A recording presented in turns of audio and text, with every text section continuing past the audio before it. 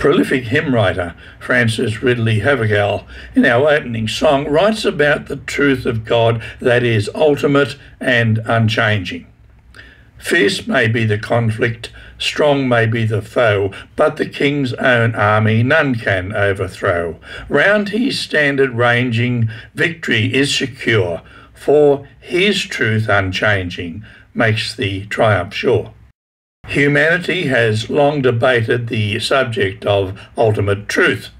Does it really exist? If so, who really knows what it is? Down through the centuries, individuals and societies have searched for truth in their quest for understanding and meaning in life. Jesus claimed, quite rightly, the truth will set you free, and this is a statement that is both profound and true. Many philosophers and teachers have expounded on the subject. Some have said, "Here is the truth," or "This is the truth." None have said, "I am the truth." More than once in the Gospel, Jesus makes this extraordinary claim: "I am the way, the truth, and the life. No one comes to the Father except through me."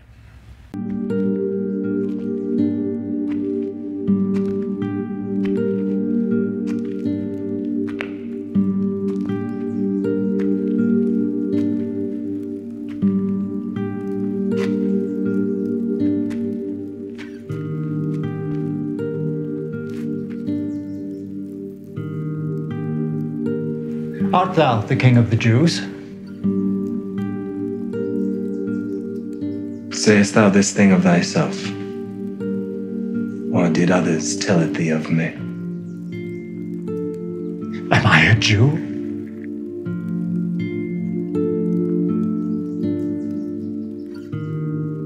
Thine own nation and the chief priests have delivered thee unto me. What hast thou done? My kingdom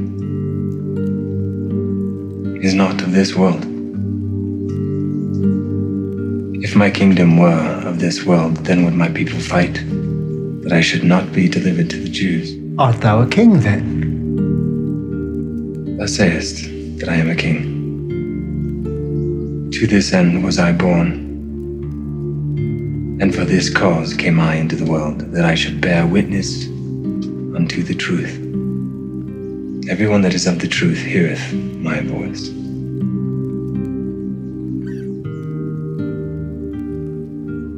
What is truth?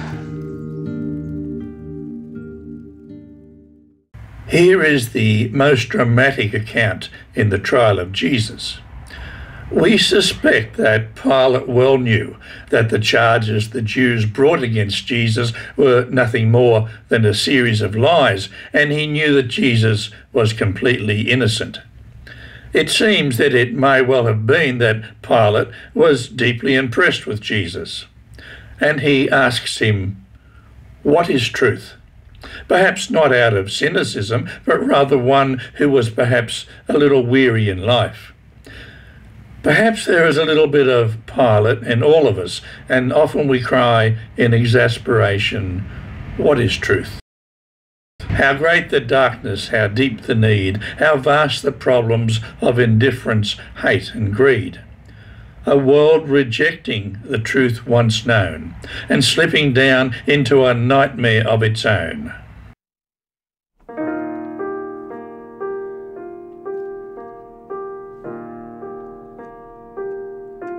How great the darkness, how deep the need, how vast the problems of indifference, hate and greed. A world rejecting the truth once known and slipping down into a nightmare of its own.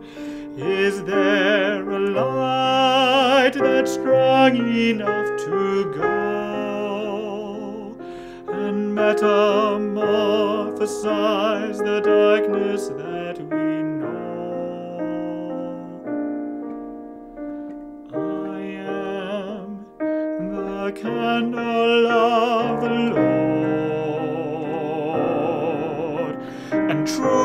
than love, more powerful than sword.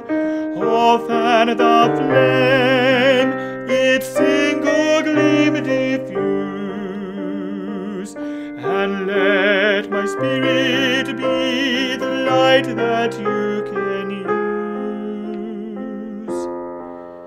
I am the candle of the Lord.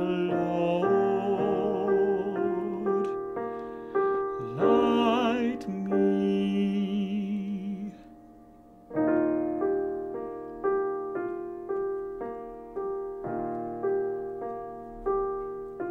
How bright the light is, from soul to soul, a myriad tiny flames expand into a whole.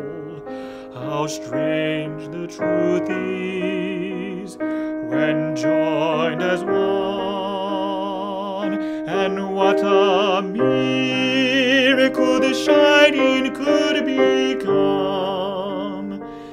It could transform the darkness that we know, and clearly light the way mankind must try to go. I am the candle of the Lord, and truth and love more powerful than sword. Oh, fan the flame, its single gleam diffuse, and let my spirit be the light that you can use. I am the candle of the Lord. Light me, oh, light me.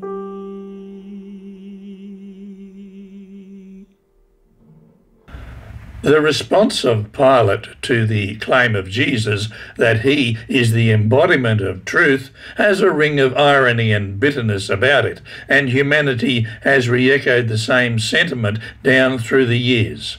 What is truth? It may well be that behind the irony is a desperation to really know an authentic truth that just somehow seems to elude us.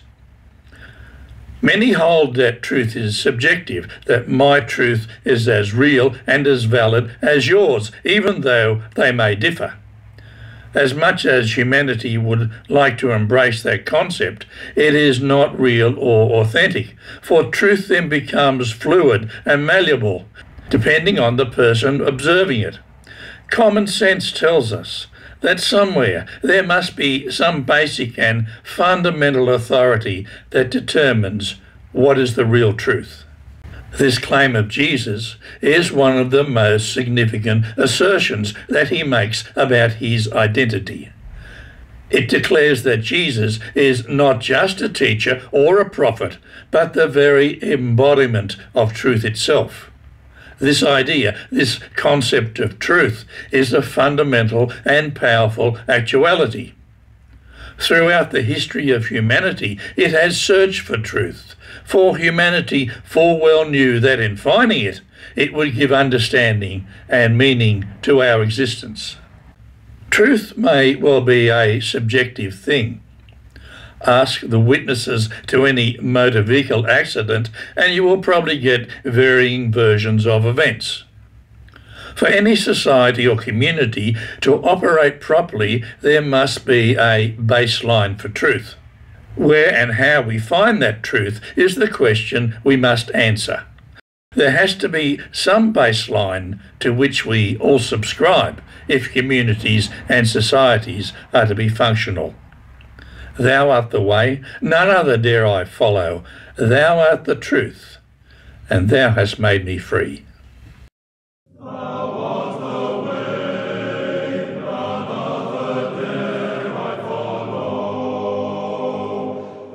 art the truth.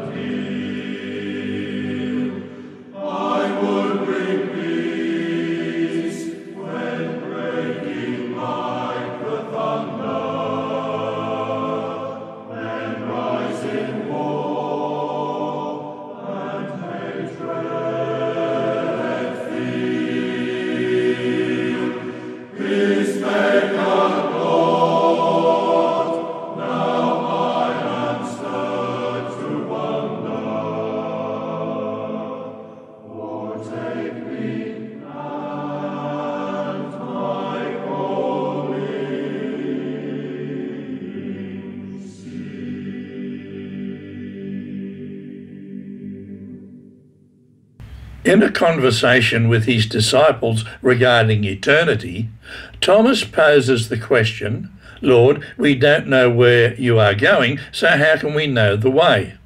And Jesus responds, "I am the way and the truth and the life. No one comes to the Father except through me." The assertion of Jesus to be the way, truth, and life addresses the basic concerns of humanity: to know where we are going, to know an undeniable truth, to acquire the very essence of living. Such a declaration encapsulates the idea that Jesus is the source of all meaning and purpose in our lives, and that in him we can find a way of understanding the world and our lives that goes beyond the superficial and the material. Right from the commencement of his ministry, Jesus came as the embodiment of complete truth. John writes, "And the Word became flesh and dwelt among us, and we beheld his glory, the glory as of the only begotten of the Father, full of grace and truth." More than once during his ministry, Jesus makes the claim to be and know ultimate truth. Scottish theologian and scholar William Barclay says that truth is not a concept, it is a person. He asserts that the ultimate source of truth is not a set of abstract ideas or principles, but rather the person of Jesus Christ. When we perceive Jesus as the ultimate truth, we need to understand that such a claim goes even beyond him. Just prior to his death, Jesus prays for his disciples and all who will follow him. He prays, "Make them holy by your truth. Teach them your word, which is truth." The truth that Jesus is referring to here is God's word, the Bible. In it is contained the written word of God and the truth all humanity needs to know. Here we come back to an issue we have discussed recently, the authority and veracity of the Bible. And as Christians, we cannot deviate from its ultimate authority. To do so strips away the very basis and foundation of truth. Also in this verse, Jesus is praying that his followers will be set apart for a holy purpose through their knowledge, acceptance, and commitment to him, for he is the ultimate source of all truth. This truth, in turn, should transform the way they live, making them more like Christ and reflecting his love and grace to the world. To be like Jesus, this hope possesses me. In every thought and deed, this is my aim, my creed.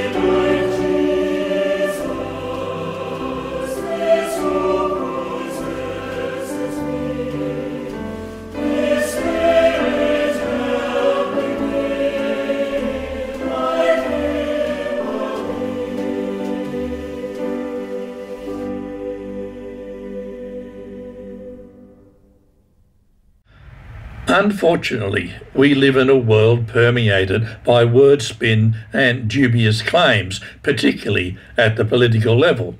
We see daily politicians worm their way around the truth by the clever use of rhetoric and word spin.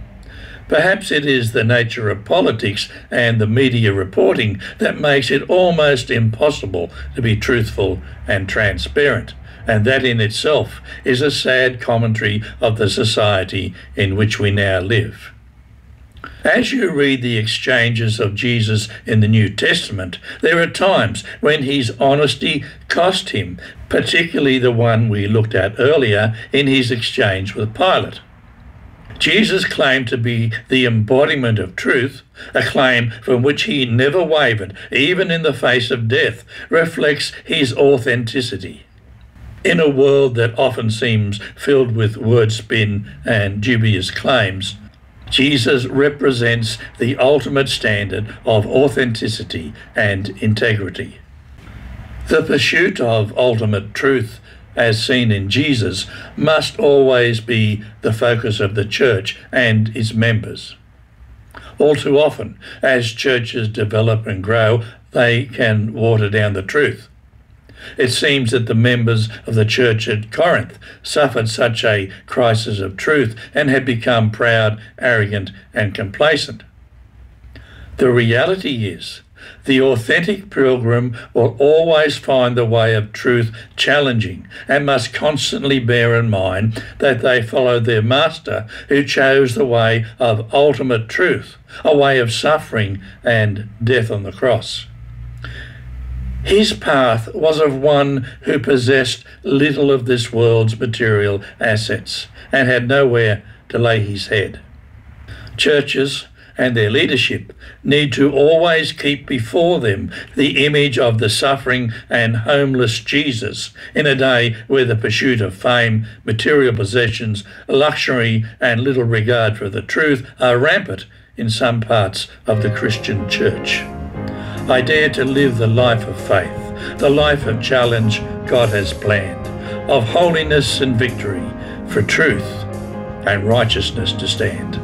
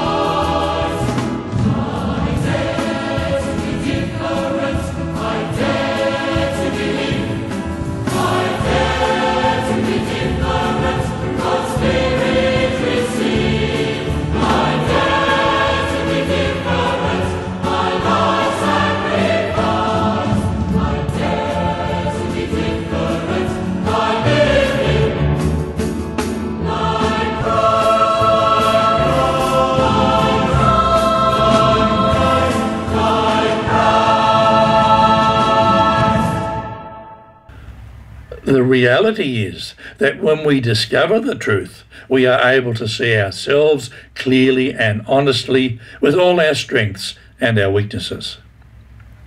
The search for truth brings with it a degree of self-awareness that allows us to make better decisions, know where we are going in life, and find a fulfillment in our living. However, here is the crunch. If we accept that Jesus Christ is the embodiment of all truth, we are faced with a decision. Jesus made it abundantly clear that he came into this world to bear witness to the ultimate truth, to tell us the truth about God, and to tell us the truth about life. Consequently, we must accept this without any provisos, or we reject Jesus as the ultimate truth. When we come to the place of seeing Jesus as the ultimate truth, we are faced with a decision on two aspects. There is the personal decision, do I accept this fact for myself? And then there is a wider and perhaps a more difficult response. What is my response in a world crying out for truth and authenticity? I suspect in the present climate, where so much of the gospel truth is challenged and rejected, we have been inclined to silence our inner thoughts, perhaps not wanting to upset others who may see life differently. My understanding of biblical teaching is that the church is the replacement for the physical body of Christ, and as such, it is the repository of his truth. In this age, where alternate lifestyles find broad government and media support, our reticence to upset others may well have diminished and diluted our assertion of biblical truth, and that is understandable. However, in a world where so many are lost and despairing, does our silence help them? In a world so torn and broken, stand with me in Pilate's hall. In the hearts of all the people, hear the question asked by all. Hear the voices called in anguish, voices though at times uncouth, voices from the lost and hopeless. Hear their heart cry, what is truth? See the Saviour, bound and bloodied, hounded by an angry mob, yet in spite of hostile rabble, glory and truth around him throb. Hear the voices call in anguish, voices though at times uncouth, voices from the lost and hopeless. And Jesus answers, I am truth.